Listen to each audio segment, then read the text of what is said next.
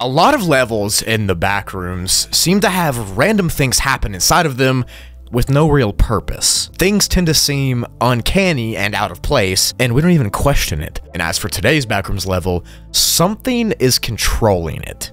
Something malevolent, something dark and sinister, something beyond what we know to be reality. And in this video, I'll be explaining it. Let's get into the explanation, shall we?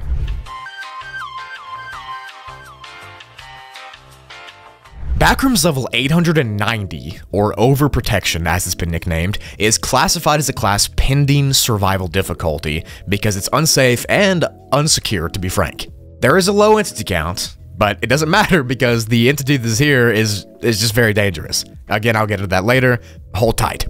Level 890 is the 891st level in the catalogs of lore, and it takes the following appearance. The level resembles a foggy, empty, and abandoned amusement park with signage that calls itself Happy World. As if that's not creepy enough, it gets worse.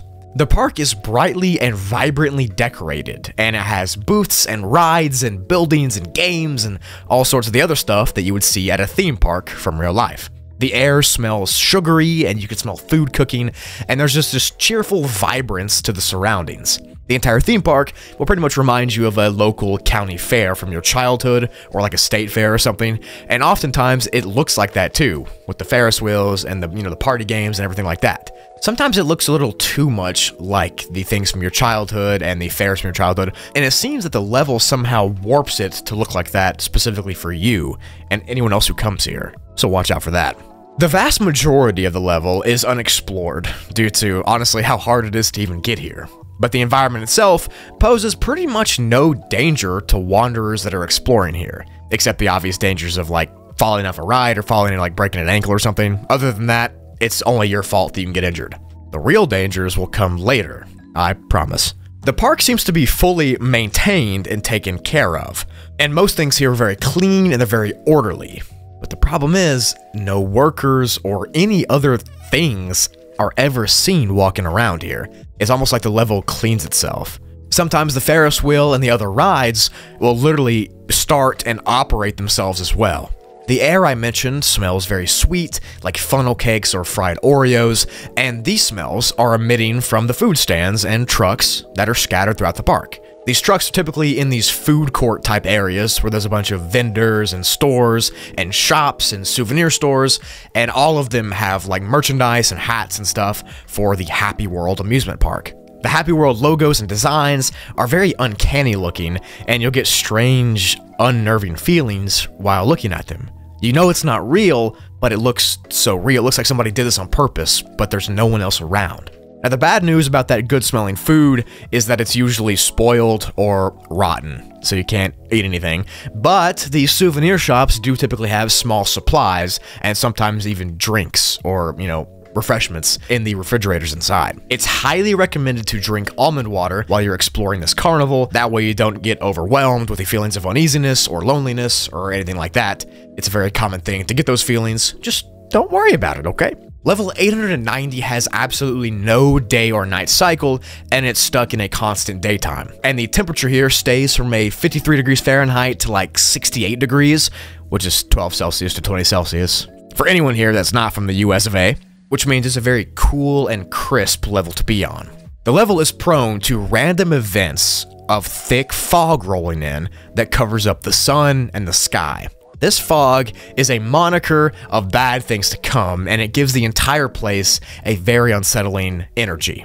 The fog will also make it hard to explore the level, since, well, you can't see through fog, but besides that, the level is normally safe until the fog happens. It seems as if whatever or whoever controls the level uses this calm and vibrant theme park as a sort of distraction, and then once the fog comes in, the facade falls and crumbles. Let me explain. It's thought, due to a few logs being found and a few writings and a few notes, and just word of mouth, that a single entity rules over this level and controls it. The entity is only known as Restatic. The creature seems to be perpetually covered up in fog, and it is extremely malevolent and insidious. It seems to be able to control the fog and use it in a way to like hunt and capture its prey, which is you in this case. The following notes and description is all we have of the entity. It takes the very vague appearance of a humanoid shape. It can block out the sun with fog when it's close, and it also has this like splash damage effect where structures and items nearby will start to decay into black dust and soot when it walks closer. Lastly, it seems to be able to animate regular objects into entities and creatures. The creature is so powerful, and it seems to have full grasp and control over the life here. If you've ever seen like the Avengers movies, it's like Thanos with the Infinity Gauntlet. It can pretty much do anything here. The entity is known to attack wanderers on sight, and it'll do so quickly and without remorse. Allegedly, people have reported structures changing into giant snakes, or scary animatronics, or human parts just dragging themselves along, but pretty much the entity can transform the entire reality to look however it wants to. And it pretty much will realize your biggest fear while it's attacking you. It's a very dark force, a macabre energy, black as the night. If you look at the entity, it almost looks to be a wormhole or a pitch vanta black, and you just get this sinking feeling in your gut by seeing it off in the misty fog. Safe to say, just don't look at it.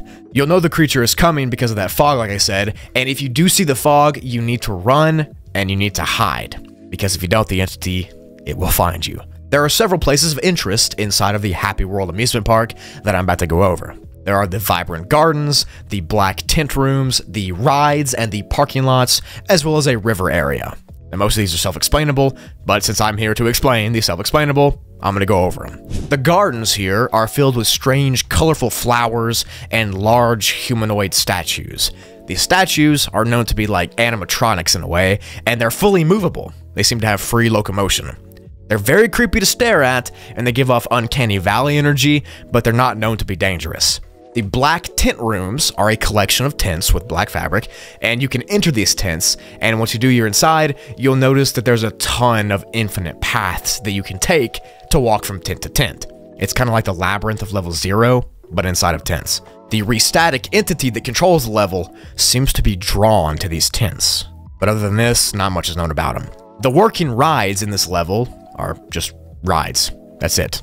There's roller coasters, Ferris wheels, all that kind of stuff, but you should never get on a ride, because if you do, you might be teleported directly to the restatic entity.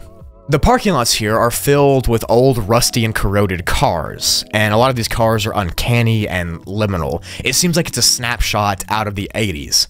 And lastly, the river is the rarest part of the level. It's located in a small greenery section of the park, and the river is a cool and liminal area where you can swim in the water, and it's normally known as the safest part of the level because the restatic entity typically doesn't venture this way. To enter the level, you have to find a colorful wall in level 122, and no clip through it, of course, and to exit, you need to go into a random souvenir shop near the food trucks, and you need to find a door, labeled exit, of course. If you go through that door, then you'll wake up on level 448. But in order to get to the exit, you're going to need to evade the restatic entity and all its strange power chasing you down. If you think you can do that, be my guest and try, but I'm going to be honest, I doubt you can. This level really preys on childhood innocence because its description and its environment is so calm and full of joy, but then you realize something sinister controls the entire place, and it uses that calmness as a trap. The entire level is like a mousetrap in a way, and the cheese that's used to set the trap is the cool and, vibrant area that you recognize from your childhood.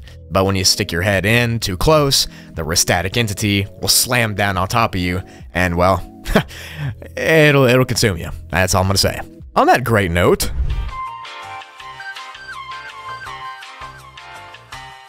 that is it for the video. Thank you so much for watching to the end. If you enjoyed it, drop a like for the old Broogster. It helps the algorithm push me more, and it makes me smile, man. It's a win-win. Follow my Instagram and Twitter if you do want to keep up with my life and pictures that I post with other YouTubers and other people and my friends. It's pretty cool over there. I post a lot. And if you have any other suggestions on videos I should do, just drop a comment. Tell me. I'll be glad to do them. With all that said, love and appreciate you all, and I'll see you in the next video.